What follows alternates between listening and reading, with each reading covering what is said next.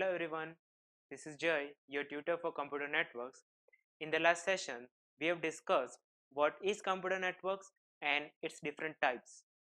We have seen that the network can be categorized into three types based on size, based on structure, and based on type of an individual device. Based on size, we have seen that there is LAN, MAN, and WAN.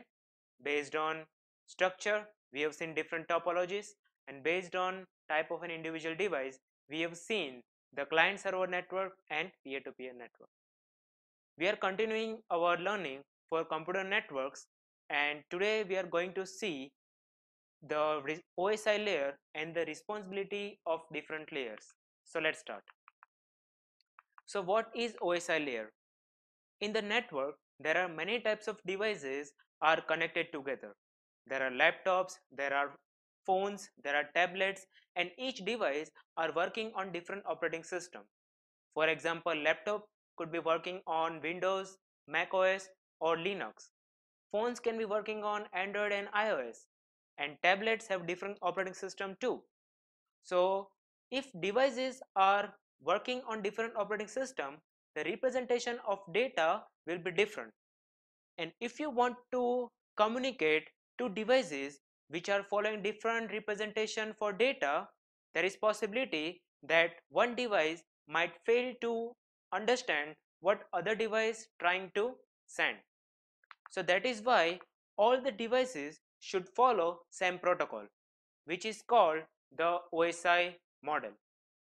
OSI model is necessary if you want to make one device communicate over the internet, and it is a collection of different protocols.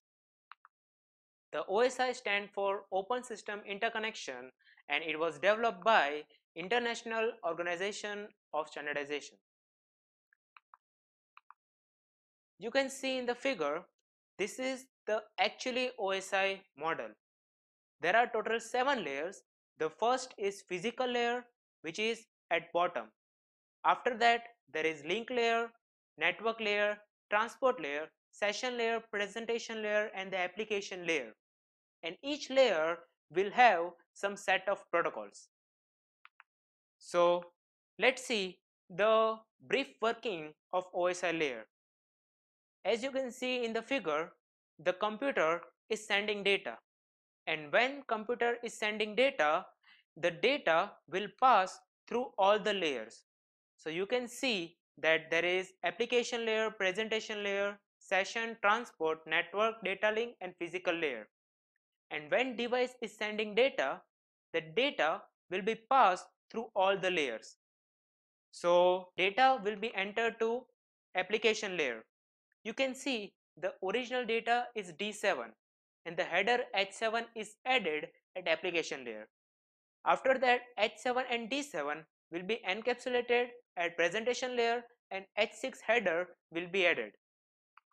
After that, H6 and D6 will be together considered as data, and when it is passed to session layer, it will encapsulated and header H5 will be added.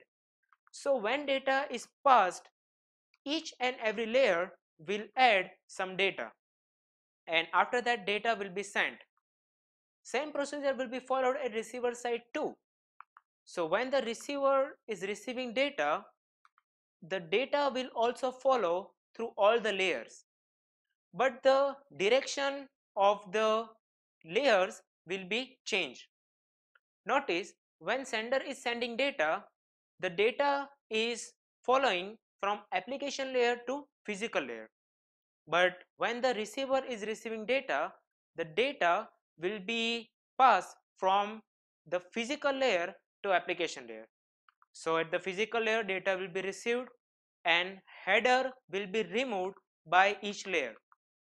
Notice that the header which is added at particular layer at sending side, that header will be removed at that particular layer only. For example, at the sending side, the H7 is added at application layer. So at the receiving side, the H7 will be received at application layer only. No other layer can remove that header. Let's see the animation so you can have the clear idea. you can see when data is sent, it will pass from top layer to bottom layer, and it will send through all the networks to the receiver. And when the receiver receives data, data will follow from the physical layer to application layer. So the direction of data is changed, right? Let's see the working of each layer in brief. The first layer and the lower layer is physical layer. Let's discuss the responsibility of physical layer. The first responsibility is physical characteristic of interface and media, then representation of bits, data rate, synchronization, transmission mode, line configuration, and physical topology. Let's discuss all. Now let's discuss responsibility of physical layer in detail. The first responsibility is physical characteristic of transmission. The first characteristic. Let's discuss. Let's discuss the responsibility of physical layer. Let's discuss responsibility of physical layer in detail. Let's discuss responsibility of physical layer in detail. The first responsibility was physical characteristic of interfaces and media. So the media can be wired or wireless. If it is wired, then there are different options available. It could be coaxial cable, it could be optical fiber, it could be twisted pair cable. If the communication is wireless, then it could be radio wave, it could be Bluetooth communication, etc. The second responsibility is representation of bits. What is the meaning of representation of bits? When two devices are communicating with each other, the representation of bits should be same. For example, one voltage level is 0 volt and the another voltage level is 5 volt. You can see this signal has two voltage levels, and 0 volt means 0 bit and 1 bit means 5 volt. So two devices should be following the same voltage levels. If the sender is considering 5 volt equal to 1 bit and receiver is considering 7 watt equal to 1 bit, then due to the mismatch of representation of bit, there could be problem in communication, right? The third is data rate. So there are different type of data rates available. There could be, the data rate can be 10 Mbps, it can be 100 Mbps, it can be Gbps. Okay, so it is a characteristic of physical layer. Then synchronization. Now what is the meaning of synchronization? As you can see in the figure, two devices are connected via a link. The data rate are different, means one device is sending data at 5 Mbps, but the receiver is receiving data at 2 Mbps. So when there is mismatch in data rates, there is possibility that data can be lost, because sender is sending data at 5 Mbps and receiver is not able to receive data at 5 Mbps. It can receive data at only 2 Mbps. So the remaining data will be lost. So synchronization means that two devices should be working on same frequency, on same data rate. Okay. Then transmission mode. There are three type of transmission mode: simplex, half duplex, and full duplex. What is the meaning of simplex? Simplex means one-way communication.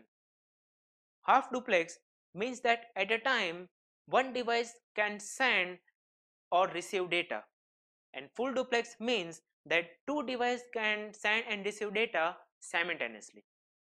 The example of full duplex is mobile communication. What is the example of half duplex? Walkie-talkie. And the example of simplex is your TV. Your TV receives data from television tower. It cannot send data to television tower. Then there is line configuration. There are two types of configuration: the point to point and point to multipoint. After that, there are different topologies are there. There is bus topology, ring topology, mesh topology, star topology, hybrid topology, etc. After that, the layer above the physical layer is called data link layer. Let's see responsibility of data link layer. There are four responsibilities of data link layer. The first is framing. Then there is physical addressing, flow control, and error control. Let's discuss all in detail. What is the meaning of framing? For example, when two devices are sending data, actually there will be stream of bits in link, and when there is stream of bits in link, receiver should know that what is the start of the data and what is the end of the data. So to do so, sender adds something extra data at the starting and the ending of the original data, so that receiver could know that from here it is the start of the data, and at this point it has to receive data, means it is the end of the data. So that is called framing. Then there is physical addressing. The physical addressing means MAC address. 48-bit MAC address are burnt on network interface card. You can see the first figure is the Wi-Fi card which can be found on your laptop, and the second figure is network interface card which can be found on your desktop. This network interface card or the Wi-Fi card has unique MAC address. So when the device is being manufactured, 48-bit MAC address is burnt on the device, and it is unique. This address is unique, means that no two device can have same MAC address. The MAC address can be found in your device setting too. So you can check your phone, and in settings you can see that it has a unique MAC address. And there are total 2:48 MAC addresses available. MAC addresses are assigned by IEEE, and IEEE makes sure that no two device gets the same MAC address. Then the next responsibility is the flow control. What is the meaning of flow control? When two devices are connected and when two devices are having different rate, so there is possibility that data can be lost. So flow control means that sender will take care that receiver has received data or not. If the receiver is not received data, or the receiver is received data slowly, so sender will send data at very low rate. And the last responsibility is error control. Means when the device receives data, from data it will check that whether the received data has any error or not. If the received data has any error, then it can request the sender to send data again, or it can detect the error by its own and it can correct the error. Then there is the layer after the data link layer is called network layer. The responsibility of network layer is source to destination delivery, logical addressing, and routing. In the internet, there are many devices are connected, and when you send message from your device to your friend which is sitting far away from you, it is a responsibility of network layer to deliver that data. For that, it uses the logical addressing. Addressing in the network layer is also called as IP address. There are two types of IP address, IPv4 and IPv6. The length of the IPv4 is 32-bit and the length of the IPv6 is 128-bit. IP address is necessary if you want to connect your device to the internet. So when you purchase plan from your internet service provider, actually they are allocating you one IP address from the bunch of IP address they are having. This is the example of IPv4. You can see that it is represented by dotted decimal. What is meaning of dotted decimal? Dotted decimal means that numbers are represented in decimal and they are separated by dots. And the last responsibility of network layer is routing. There are two types of routing, static and dynamic routing. So what is meaning of routing? So when you are sending data to your friend, there are many devices which are between your device and your friend's device, and there are different paths available.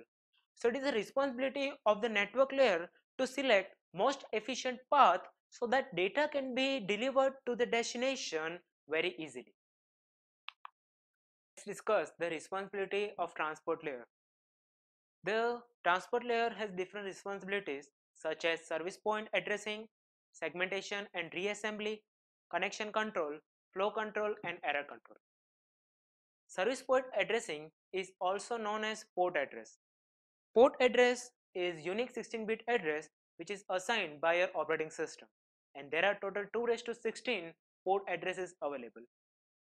Segmentation and reassembly means that when the data is received from upper layer, the transport layer will divide that data into segments and it will number that segments. So because of these different segments will follow different route, the order will be changed at destination. So destination will see the number of these segments and it will arrange in the proper order. Then there is connection control, and after that the flow control. Flow control means that two devices are following different rate, so there is possibility that data can be lost. So sender will take care that receiver is receiving data or not. If receiver is not receiving data properly or it is receiving data at a very low rate, so sender will send data accordingly. This responsibility can be also seen in the data link layer. And last is error control, which can be also seen in data link layer 2. Then after that, the session layer, there are two responsibility of session layer, which is dialog control and synchronization.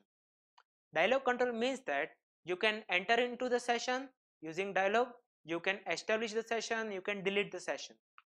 Synchronization means that suppose you are downloading file which is large as 10 GB. Downloading is stopped at 7 GB. So when you retry to download that file, it will not start from all over again. It will continue from where it has stopped. So that is because of the session layer. It keeps track of all of your downloadings and it will resume from that. After that, there is presentation layer. The responsibility of the presentation layer is encryption, compression, and encryption means that it provides the SSL layer which is for security.